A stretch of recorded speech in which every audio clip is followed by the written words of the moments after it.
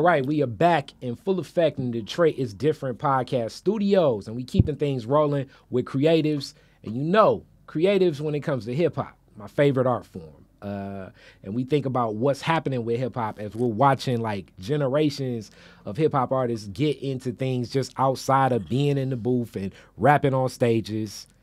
Filmmaking is heavy, especially in the city of Detroit. And being creative with this in this same expression as we're seeing like what was on paper in 16 bar formats coming to life in motion, and you're watching it. We watched the whole movement of what's happening in Tubi, Amazon Prime, and then even like other spaces, just direct to video, even the premieres. It's like a whole industry right now existing. And in a lot of ways, I think between me and you, it's Detroit hip hop holding this down. And when we talk Detroit hip hop, definitely talking to one of the legends in it, Street Lord Rook, Mr. Ried. How you feeling? I'm feeling great. What's yourself? Oh, man, everything is cool. Everything is cool. So thanks for being in effect on Detroit is Different. Rocky Harris gave a call. I'm like, yeah, you know, Detroit is Different is a forum for everybody. And you have a new project coming. But before we get into, like, the projects in film and the music, we're going to start this off usual Detroit is Different style. Detroit and your family. What led your family and your people to the city of Detroit? Honestly, I don't know. My family was all here. Then, like, my whole family was in Detroit. My mama, daddy, grandma, grandparents, they all was in Detroit. So I don't really know of no other city where my family was from, you know. Okay, I don't really know. We all been in Detroit my whole life, you know, since I haven't been to a family reunion where it'd be like, oh, we going to Tennessee or we going to Alabama or Mississippi. Everybody been here. So, you know, Detroit pretty much what I know. That's like my upbringing, where I'm from. Everything that I've done pretty much started or revolved around Detroit. Okay, so neighborhoods. You just spoke out fam that's like in my neighborhood. You was like, yo, it's just like that. So what neighborhood? I went to grade school. I'm from like Plymouth Evergreen area, you know, where they be like P-Rock. I'm from that area. But I got family lived all over West Side, East Side, you know, like right where we at now. I got an auntie who stayed on Pasadena and 14th. Wow. I got some family that lived on Boston. You know, I got family all around the city. Like, okay, so as a kid, suburbs. As a kid, being able to travel, because that's unique. Because most, as we know, the classic Detroit thing is like if you're from the east side, you usually stay east. If you west, you stay west. If you're from downriver, you stay downriver. You know what I'm saying? Sure. So like, did you even think? When did you know that was a little different? That your fam was across the city? Real young, like very young. I had a cousin that stayed on Burns on the east side, and we'd go over there and we'd have fun on the east side. And then my mom had a friend that stayed on Pasadena, Highland Park off Woodward. She'd take me over there, you know. So I've always kind of bounced around and had friends all over. So okay. And you said P-Rock was what you remember in that corridor. What I think of Detroit communities as like high school. So that's like the Cody, Rouge area. Yeah, that's for sure. I graduated from Cody. I went to Horseman Elementary. I went to Lessinger Middle School. I graduated from Cody. I went to Cass like 9th grade. So yeah, that's my hood. Okay, so that Cody neighborhood definitely automatically brings me to Rouge stories, because Rouge is like a different, for people that aren't from Detroit, because I know it's some of you guys that listen and check this out. Rouge Park almost feels like, in some ways, it's like National Park. It's just like you got horses, you got a creek. Now they got that big farm with D-Town Farms.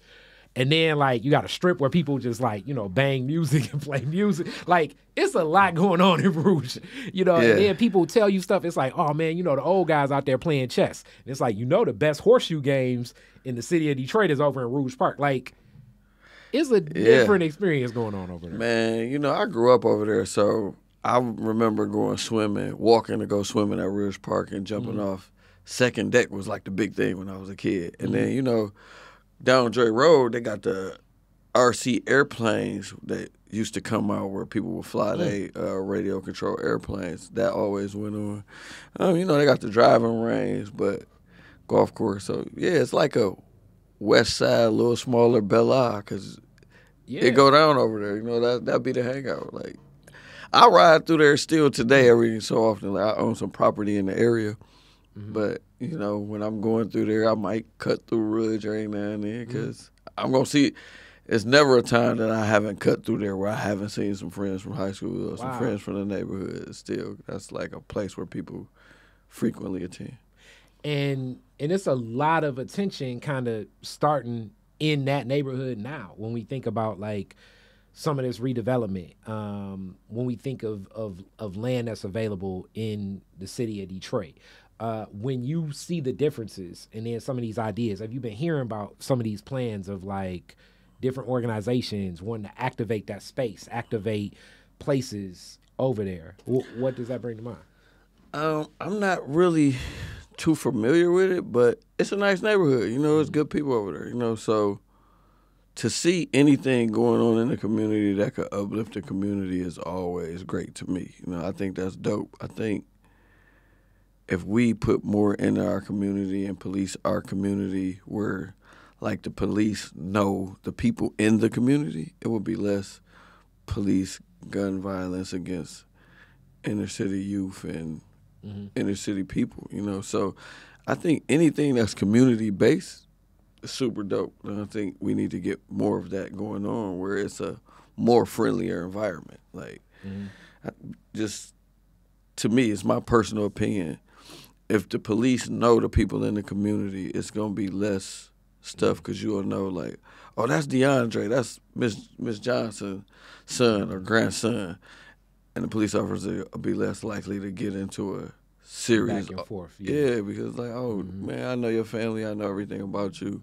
And that effort, it's going to be some projects, and I would definitely hope when I think about I think about that Western Precinct. What's funny is, like, when I think of the police station over there, I just think of starters across the street for the most part, you know, and just that, even that footprint, like I say, that community is a heck of an asset for the West Side, and then it's a different feel to me because families, a lot of the families that are over there that I know of have been there for generations too.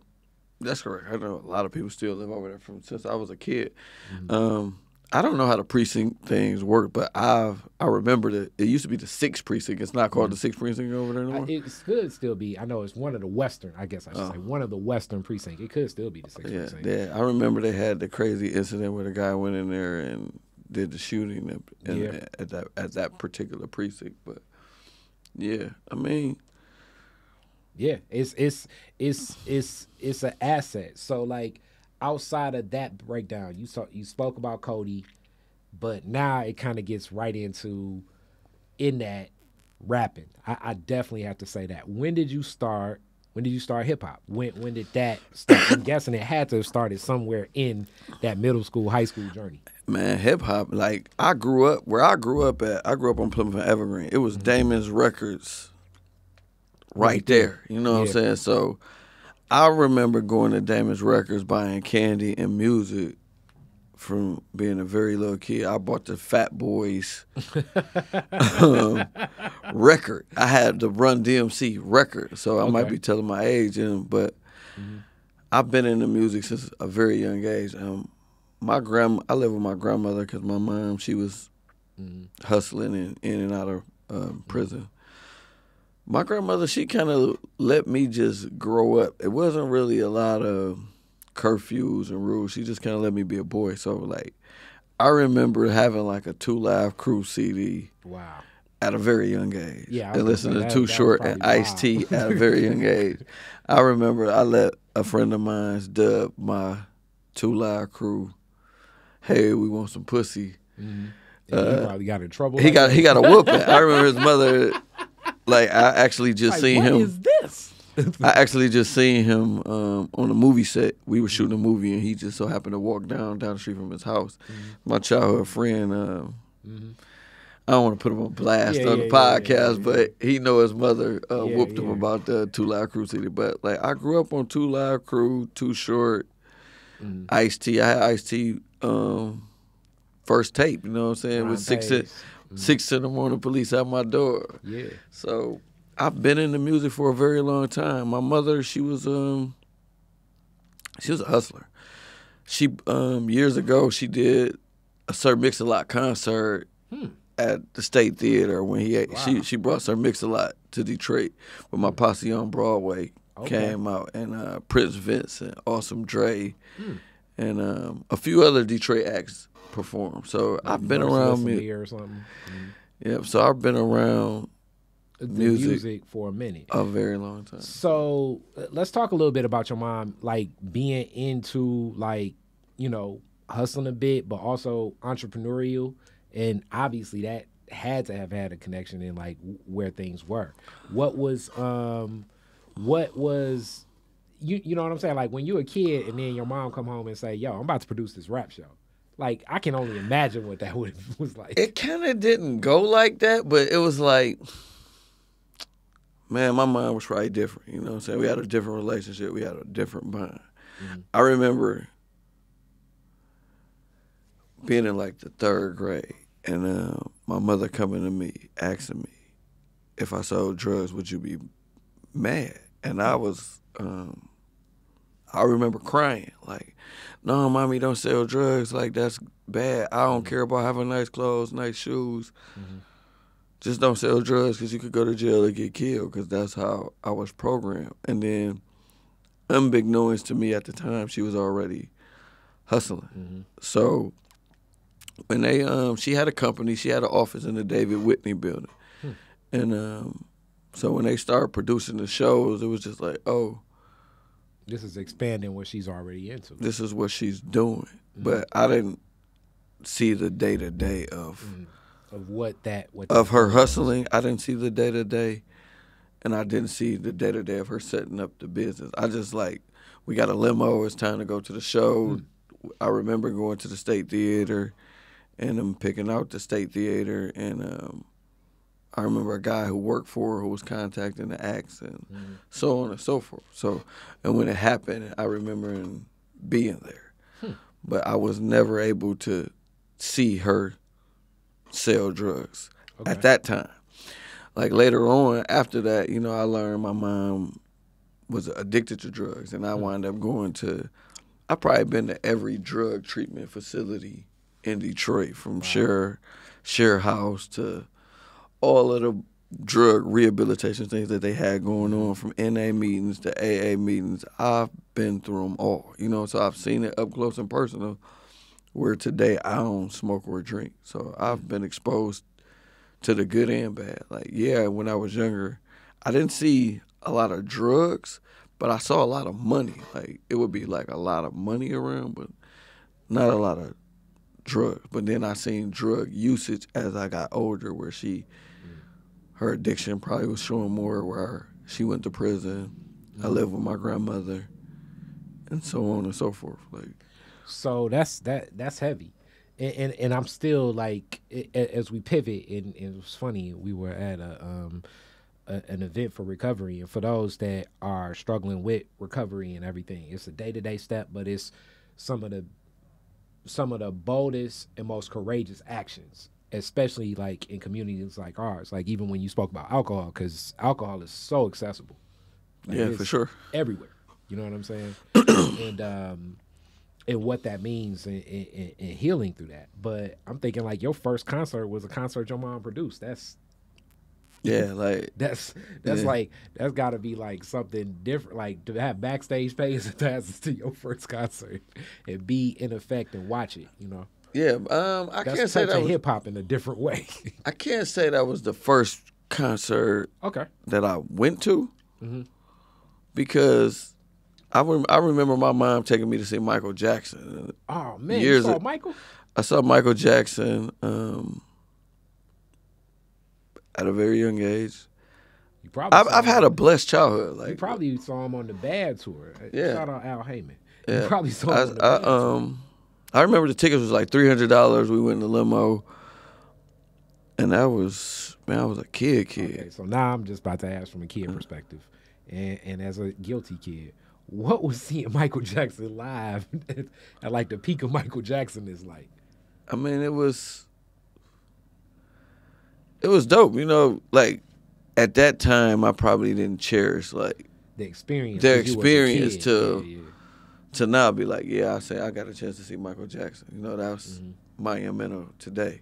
Yep. But going through it, it was just like mom taking me to a concert. She's taking it was Saturday. You was hanging out with mom, or then it was going to see Michael. I remember her taking me to a Salt and Pepper concert. I can't remember who Salt and Pepper was in town with, but I remember Salt and Pepper doing Push It. I remember talking to Curtis Blow years ago. We were supposed to go to a Curtis Blow concert. So I've had like a music experiences because for a while. Like my stepdad, he knew the guy Ralph Cooper who started the Apollo Theater. So I've been backstage at the Apollo at a very young age. I met Mike Tyson before he was the champ. I met Keith Sweat before he was Keith Sweat.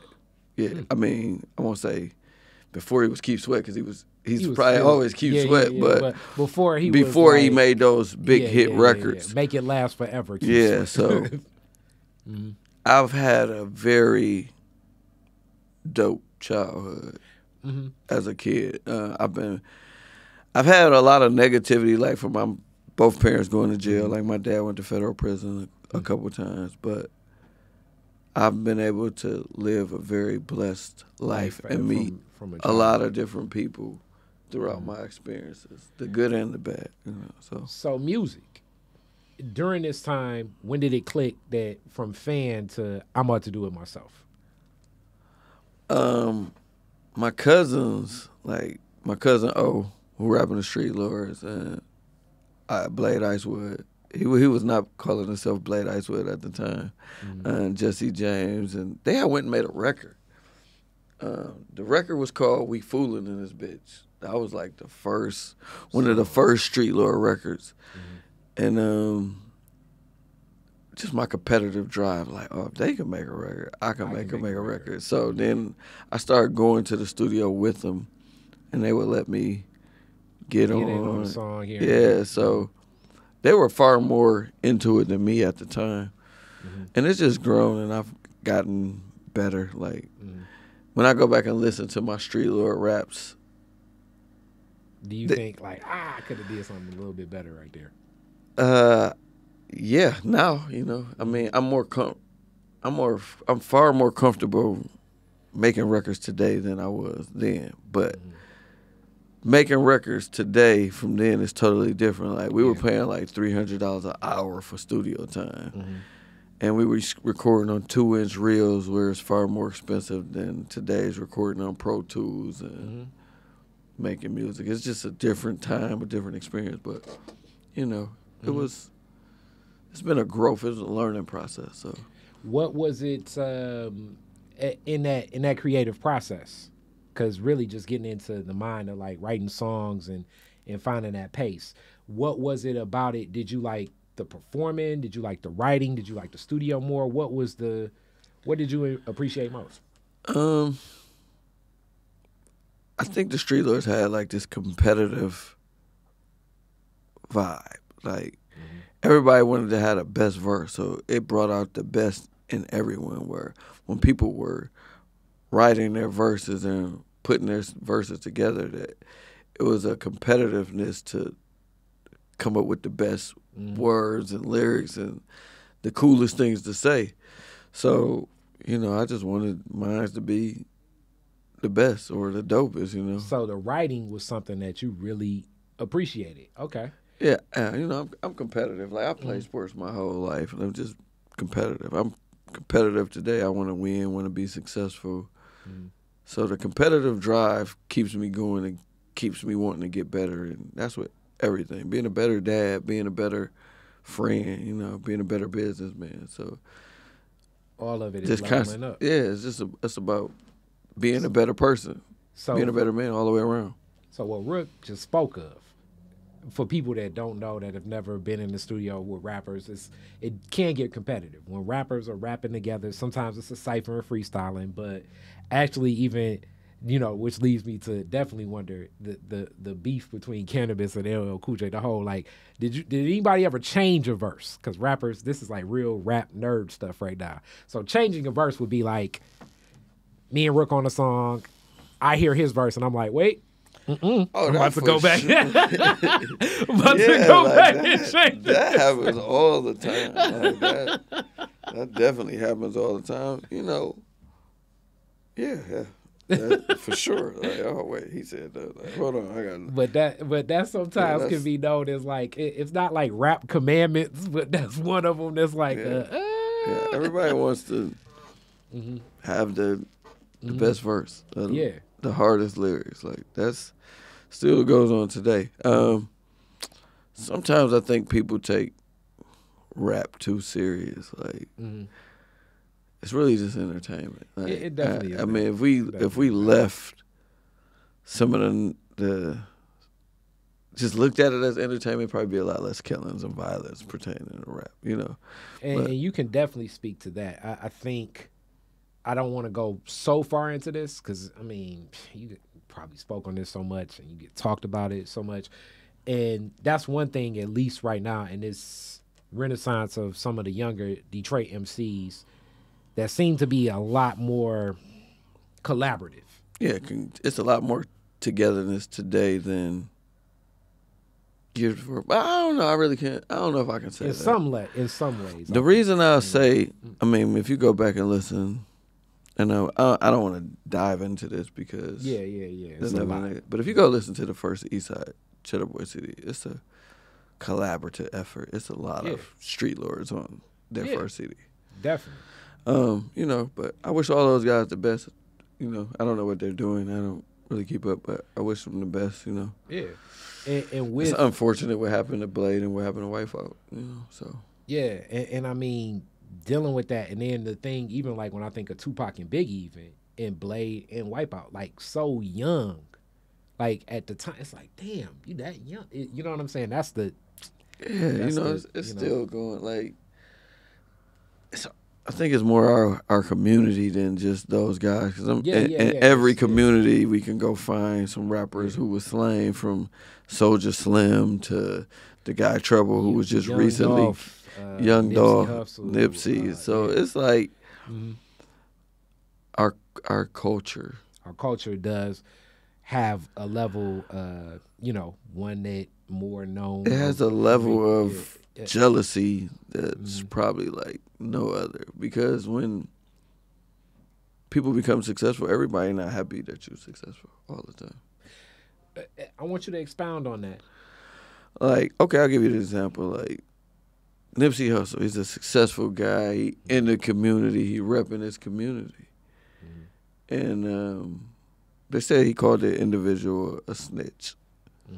To me, that's nothing to kill somebody over. No.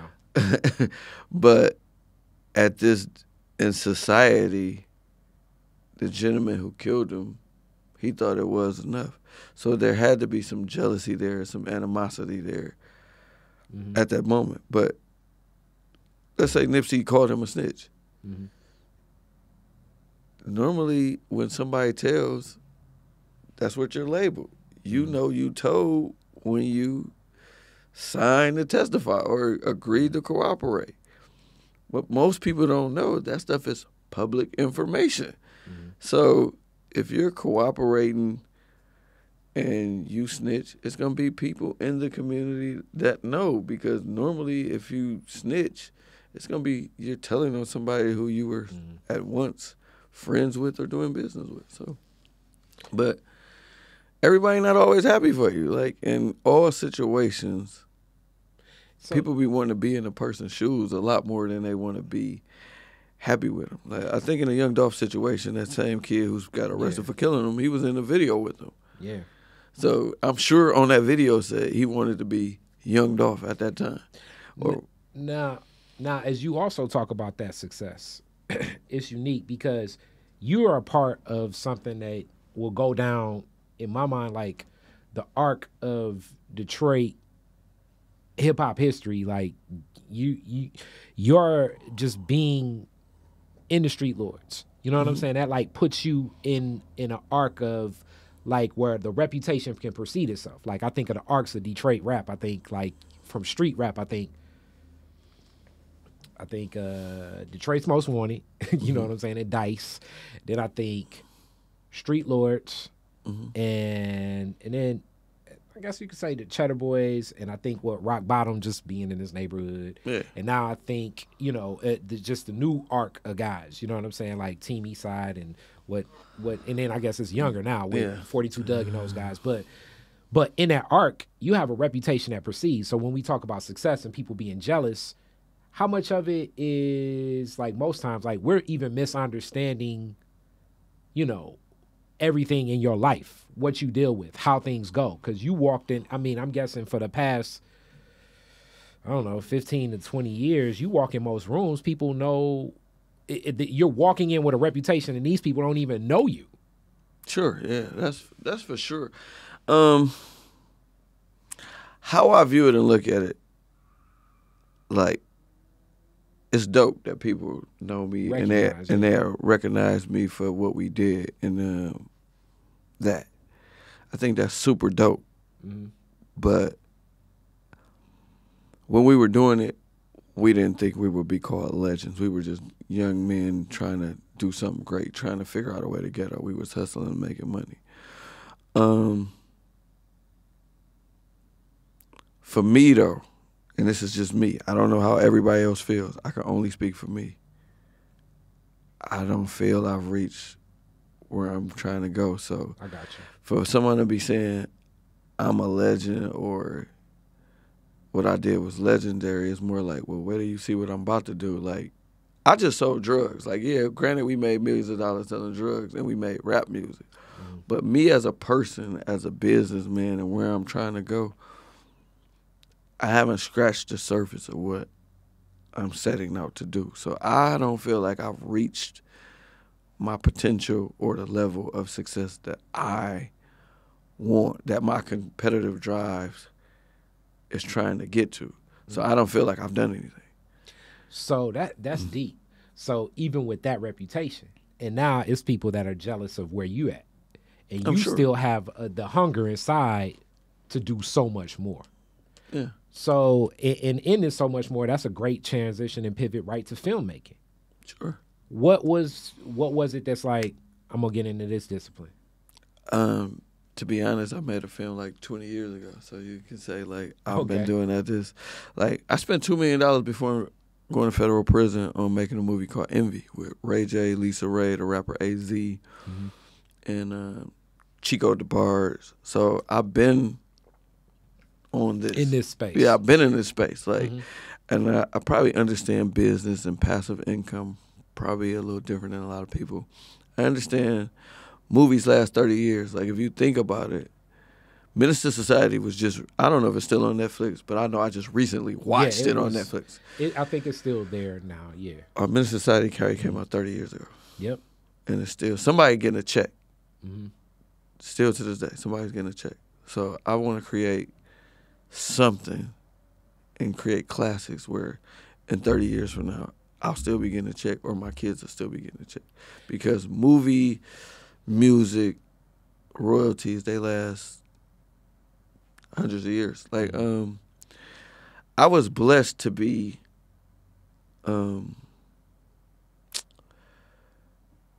have knowledge of this, because my stepdad, he owned the rights as a kid for the James Brown song "It's a Man's World." So we would get a publishing check every 90 days. And I remember Zeno Cologne licensed it for $1 million when I was very young.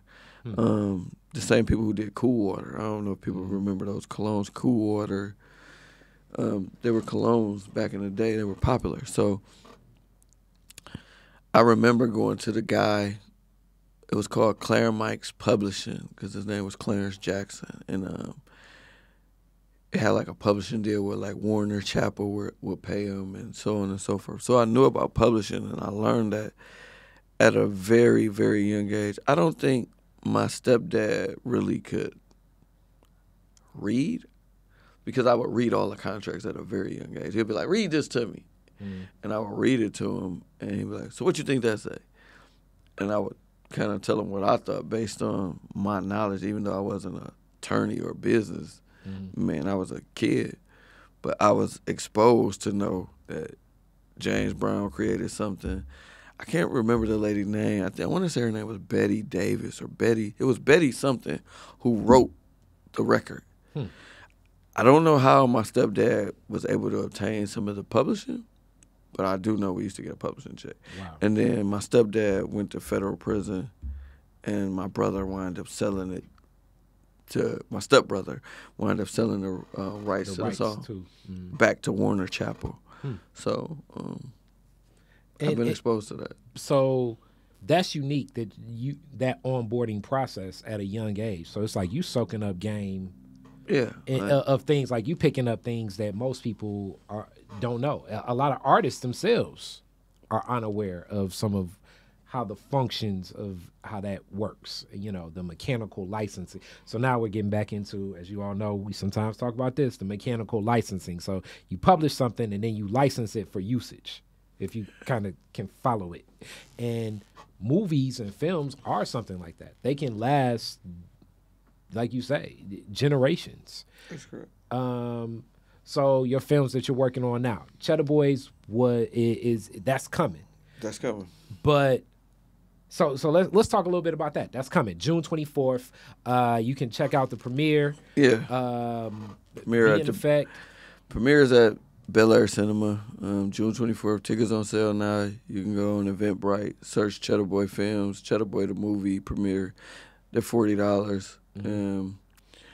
So I look forward to having a great turnout, great event, have some stars come out, participate, take pictures, give the public something positive. It's all about doing something positive at this point in life. I've done enough negative, put a lot of negative in the air and energy in the community. So right now I'm trying to do something positive.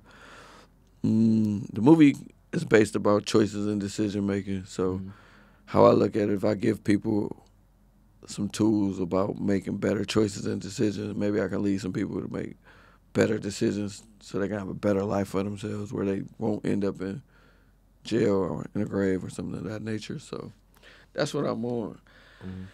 I have a movie that's out already. It's called One More Flip.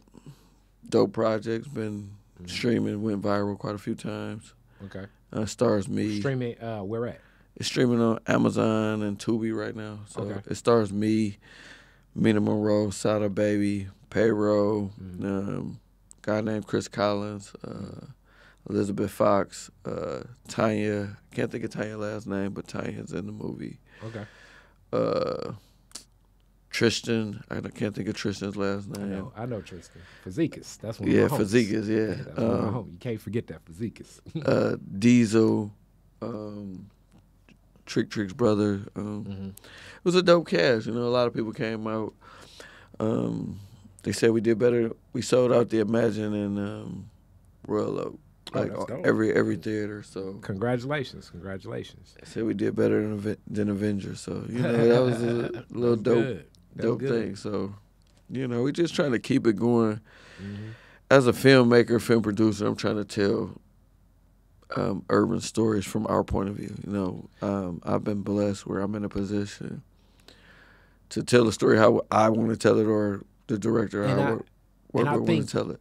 I think that's why it's so much.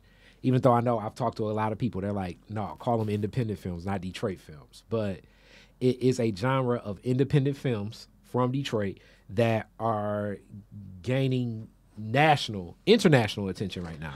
That is correct. As I think the stories being told kind of match more of like what you said, like from a perspective how we tell it. Not necessarily saying that Hollywood stories aren't of a black experience, but it'll sometimes be some stuff that happens in a Hollywood movie where you like, I don't know if I think they'd be like a little watered down because in business, the person who puts up the money normally has the last say so. Yeah. So the person in these urban projects that has the last say so is the culture, the people of the culture that are putting up the money. Like me as myself. So I'm able to say, I'm from that environment. I'm from the hood.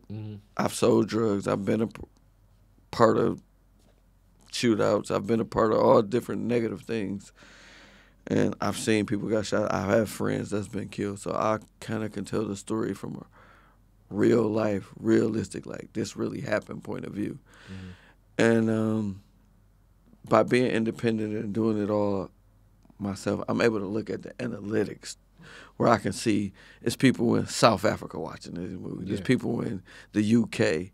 It's people in Germany. It's people in Canada. It's people all over the world that's tuning in that like what we're doing. So I definitely don't say I'm a Detroit filmmaker because I make film for the world. I get a lot of people from all over that comes to me and comment from every state in America and different countries that are connecting with your work. That like what we're doing. So in filmmaking, just from the filmmakers I know, like you wear a lot of hats in filmmaking. Yeah, for sure. Because first off, you need the film itself. So you need a project that can be written. Then after a project is written for most people, just so that you all know the arc of this, because my sister's into it and other people I know, after it's written comes to, okay, now someone needs to produce this. The executive producer steps in, usually puts down money, but then you need other producers to step in and like logistically bring to life whatever this is. You can't just say, walk in a bar. That's what you see on the script, and then the person walks in the bar. You got to coordinate what bar to get, when you can get the bar. How long you gonna need the bar? Yeah, how long you gonna need the bar. The camera team, the camera people got to go in there and say, okay, well, if we gonna use this bar, we gonna need this type of lighting and this type of sound gaffing, and we gonna need draping and what's they call that, like the pipe and draping the block this side of the window. Like it becomes so much more deep than just, like a lot of people say, hey, you can just pull out a camera phone and start. No, it's so much more deep than that. It's a lot more work that goes into it. But so with it, and wearing all these hats, and then casting, then also directing, then after it's directed, it must be edited. Yes. And then if you have music in it, you definitely got to clear all the music and then the sound. And then, okay, also, this is another thing in movie that most people don't know.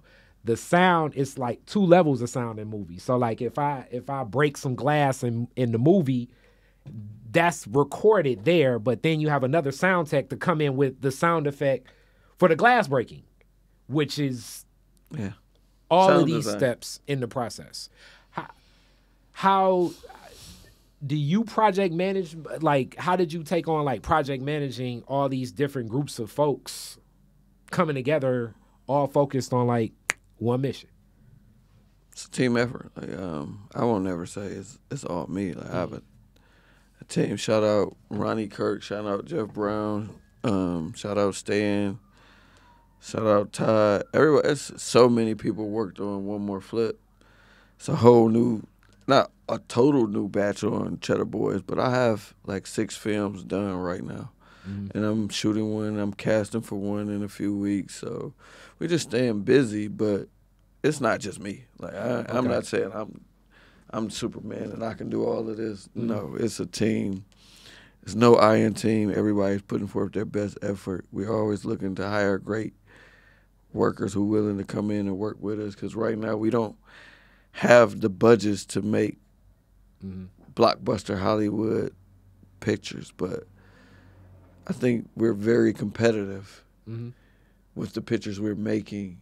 Yeah. And I think we're making a mark where Hollywood is going to take notice of filmmakers in Detroit, because if you look at Tubi is like a $1 billion company. Yeah. And there's supported by a lot of urban independent filmmakers.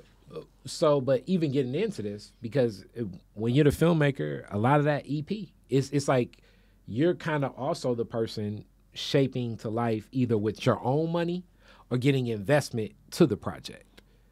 What is the dance? And then also, I mean, as much as money is an asset, time is an asset too. So it's like, I assume you're... I haven't been able to...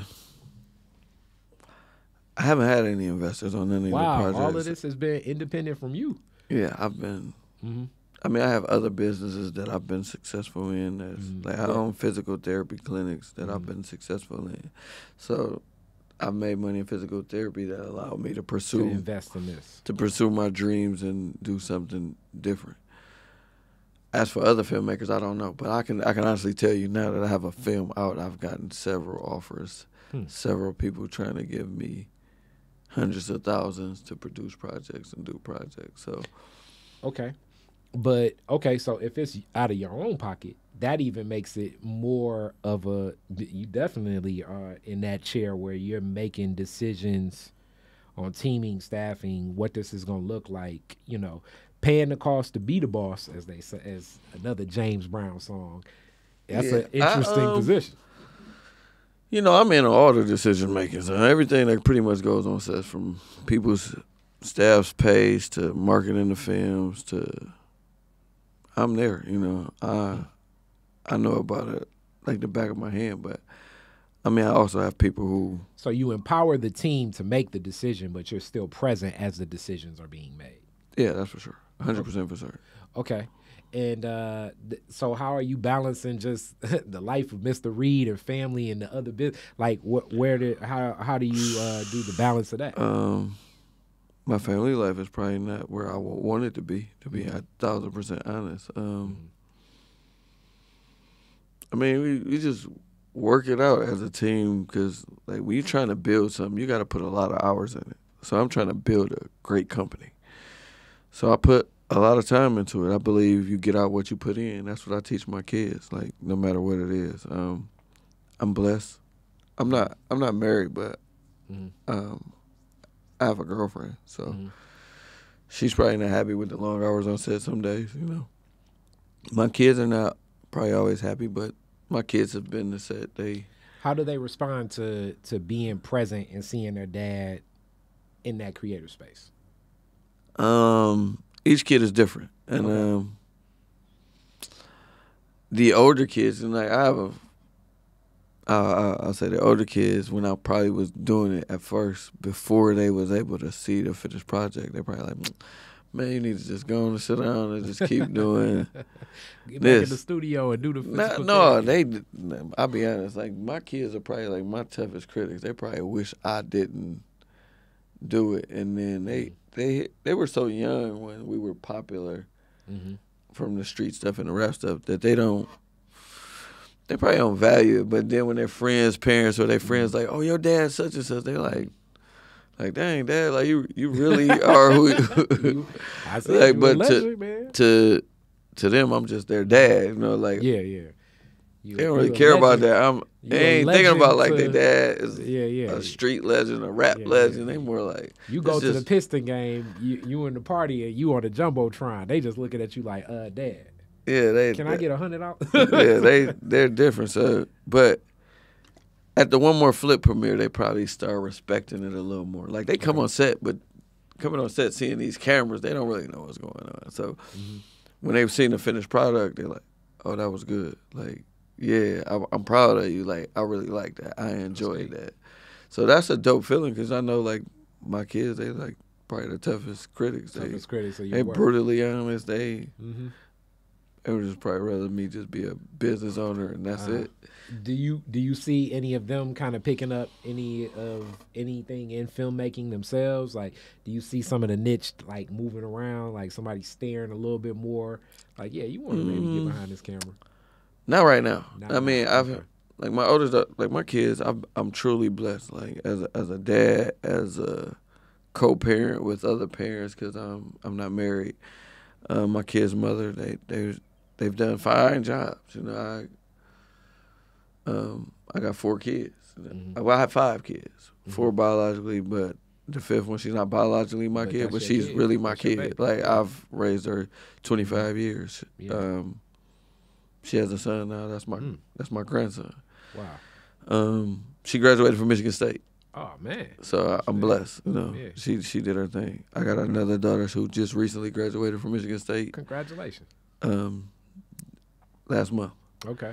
I got a daughter who go to Stanford. right now. She about to be a junior at Stanford. So I'm blessed. Now I got 2 little kids. They both all A's. It's not all me. Hats off to their moms. Even though we had our moments where we don't get along, we not in agreement with one another all the time, but we've found a way to figure it out and grow that. And develop great children.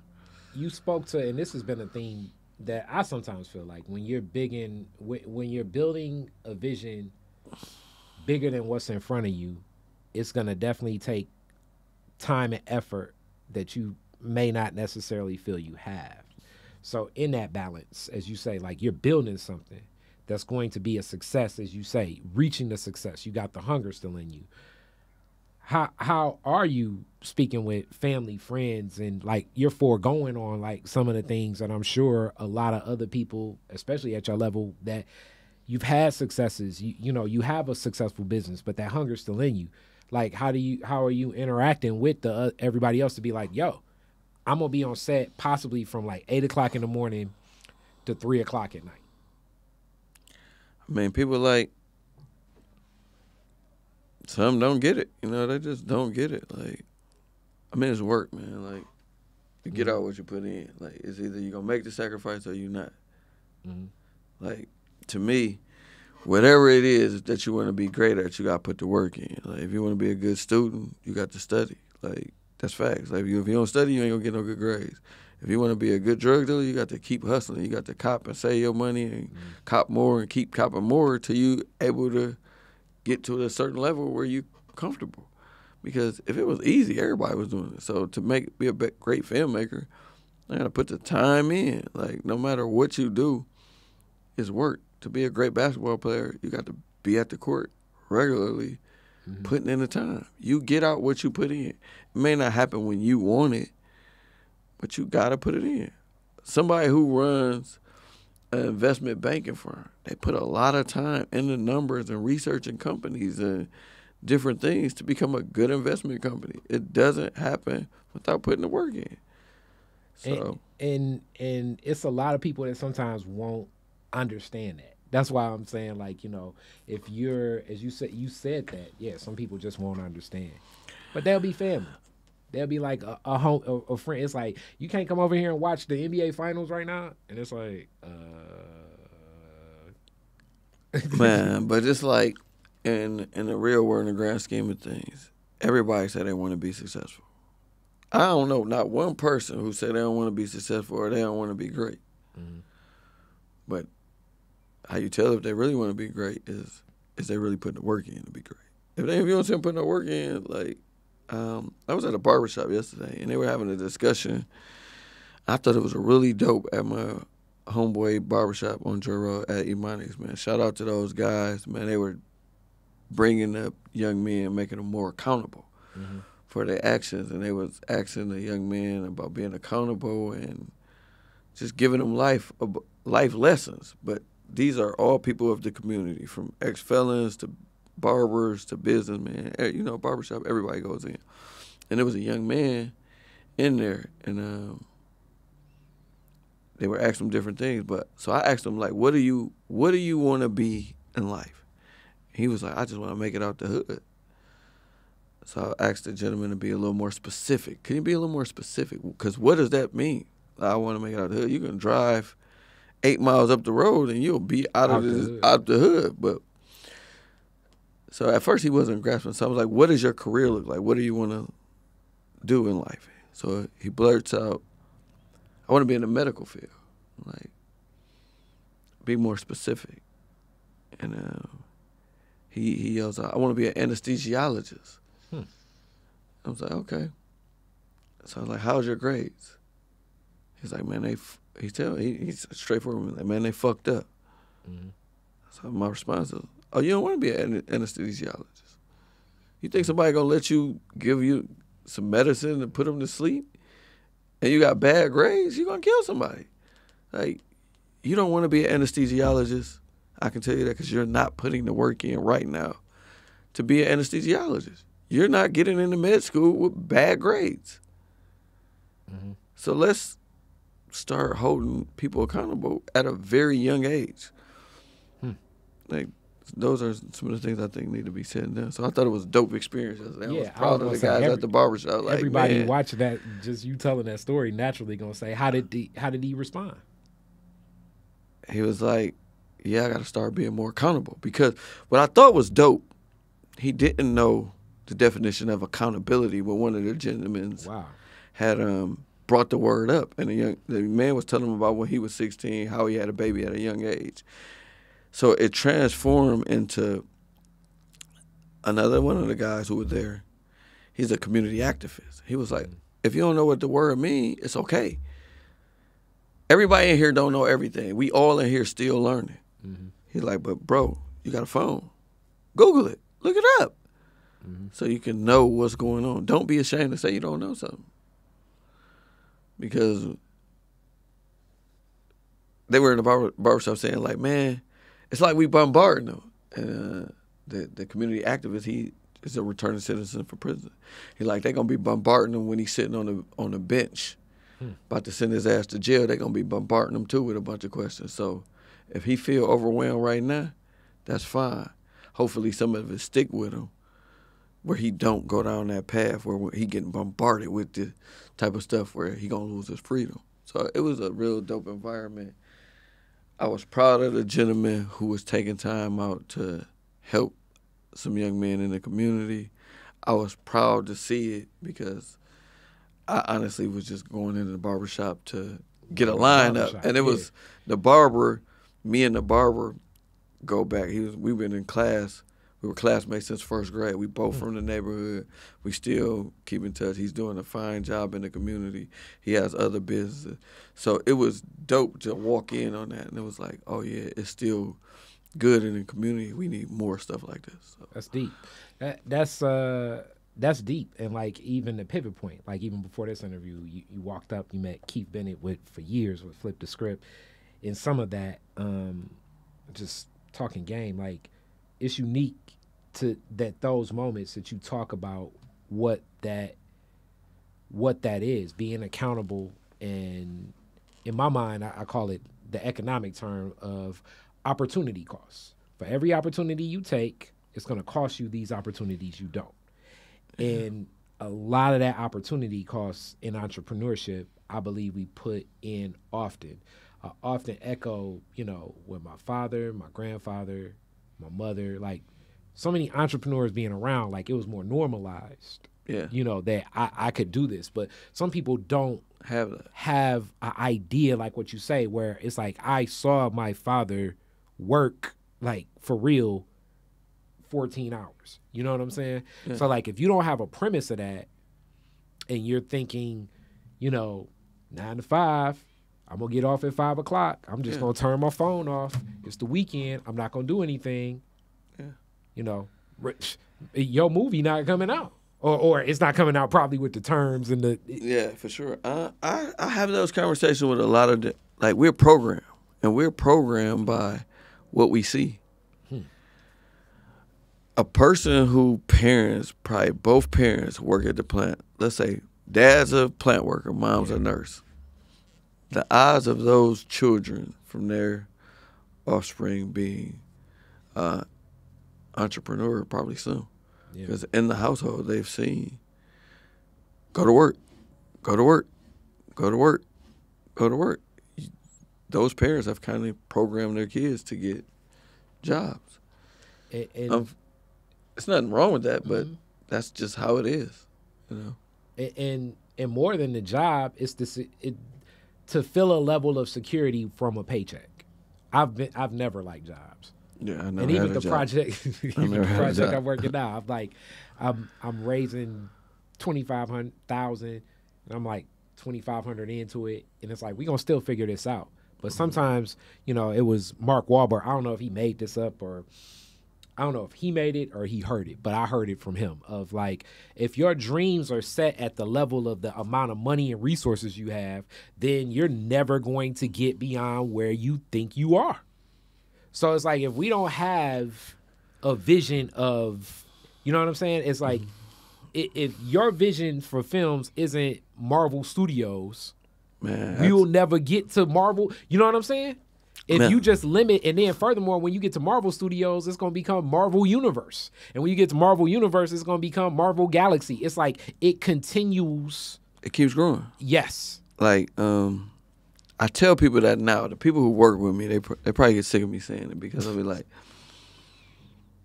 Disney is not better than us right now. They just have a bigger bank than us. That's it. Yeah. Like every film company, a record company is just a bank. That's all it is. Mm-hmm.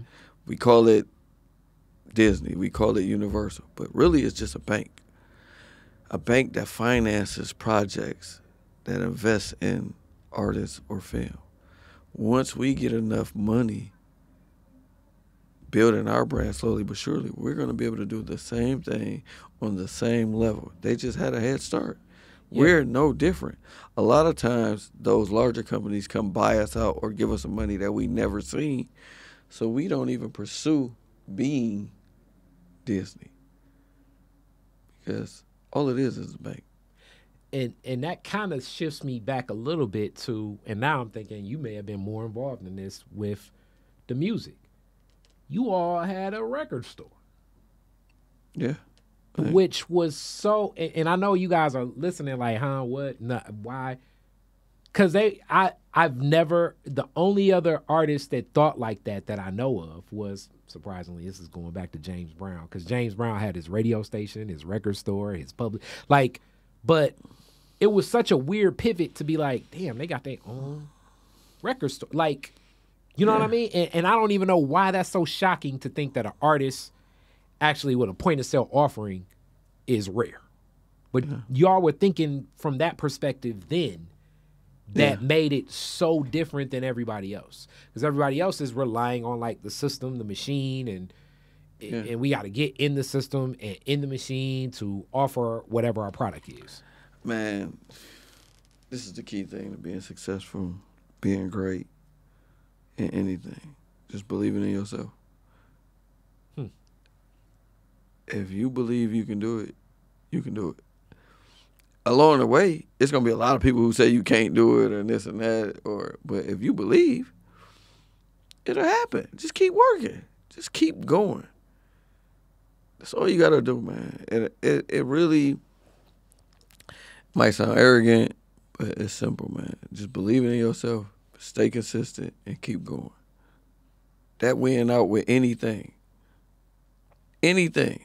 Just keep going. Don't accept the rejection. Just keep going. That's deep. Most of the time, people don't like whatever you're doing at first. They see it.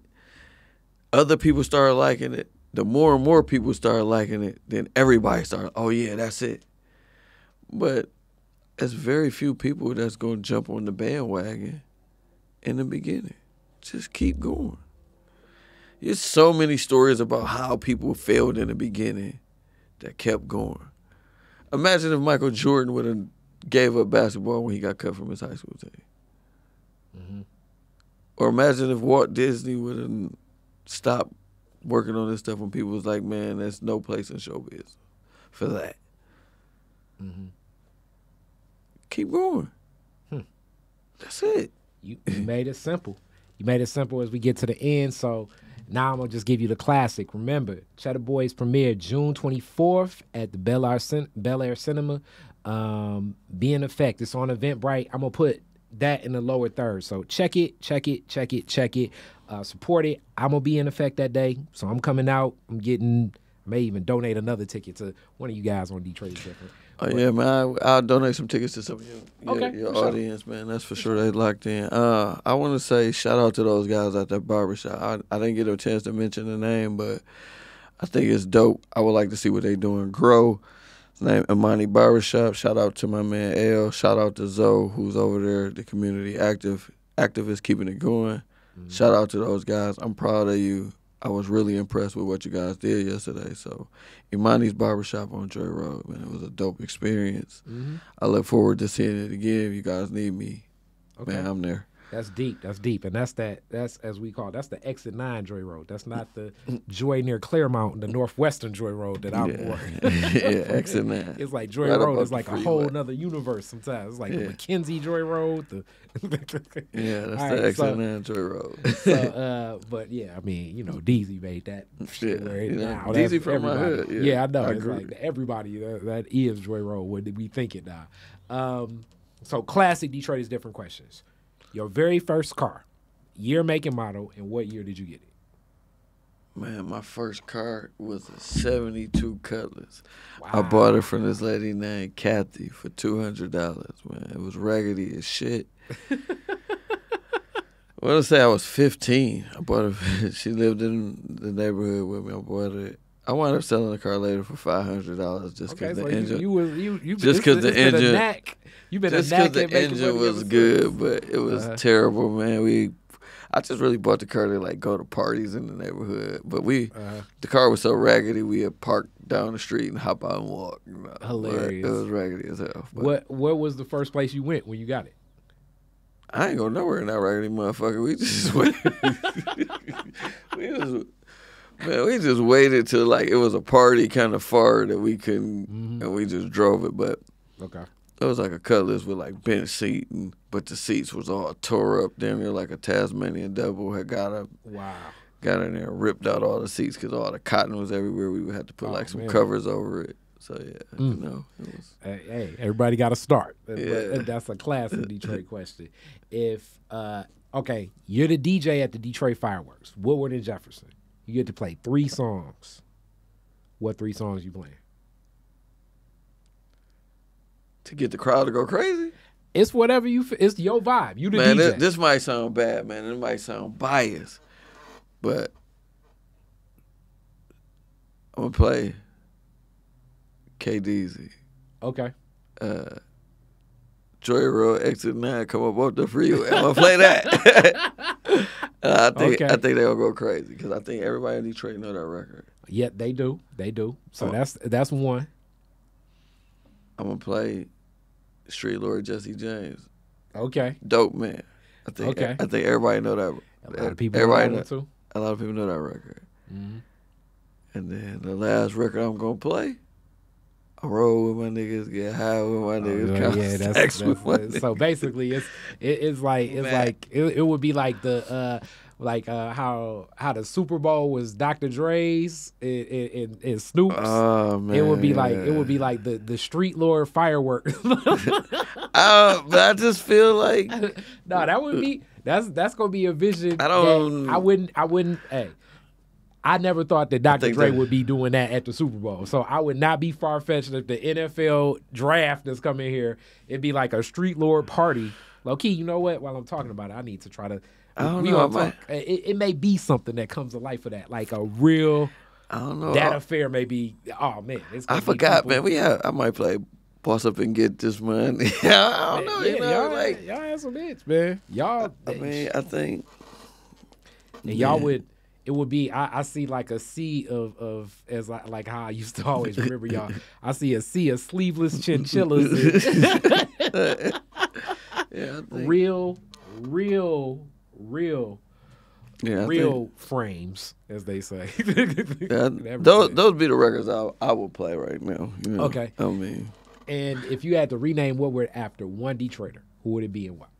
Man, right now I name it after Blade Icewood. You know, I think he's left a legacy on the city. Like, I mean, really, he's left an international. I don't know if y'all hear it, but I hear it. Like when I listen to, like, a lot of the West Coast guys, especially like Problem, Perico. I listen to those guys. Jay Worthy.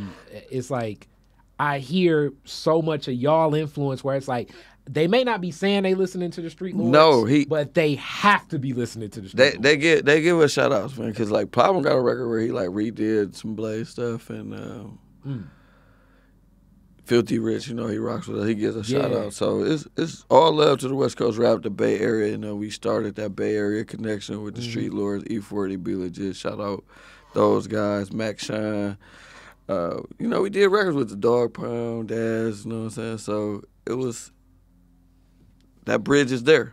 And the newer up and coming rappers have kept it going, from Payroll to Sada to Peasy, to Vezo. They've all, it's evolving, So it's dope. It's a great thing to see Detroit rap where it is today, and to see the younger generation from 4-2 Dugs to Babyface to Peasy, Payroll, Sada, Vez, to see them all doing their thing. Like, that's dope. That's an inspiring GT to see all those guys creating a wave and creating a life where their kids gonna be able to eat, and for those guys not to have to do no hustling. I think that's super dope. And I mean, you keeping that going too by you got Sada in the film. It's like and Payroll. It's like you're throwing out other platforms for them to connect with too, which is like, I'm telling you, like, I know you're not accepting, you like LeBron that's still in the game. Like, yo, nah, I'm about to bust your ass. It's like you ain't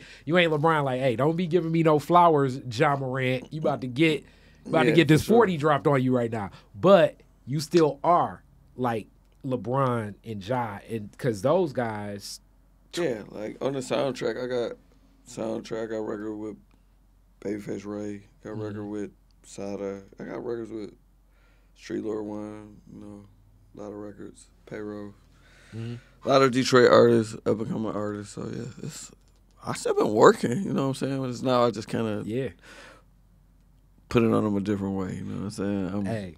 And you still giving them a platform, and that's what Detroit is Different all is about. So that's powerful. Make sure you check this out. Thank you so much. This was way doper than I was thinking. Like, you gave so much other game, as he said it best. Put in the work. Put in the work. For all y'all entrepreneurs, as everybody says, as you say, everybody says they want to be a success. Right now, the gateway to success in most people's minds is entrepreneurship. You heard the man. Got to put in the work, and he's put in the work big time, money, time, effort, and letting that creativity pay off now. And let's stay connected to that creativity. All right, thanks. Thank you. Peace. Detroit is Different is where you get information, artistry, history, music, and even comedy. Detroit is Different, a home for the culture of Detroit. Visit online at DetroitisDifferent.com today.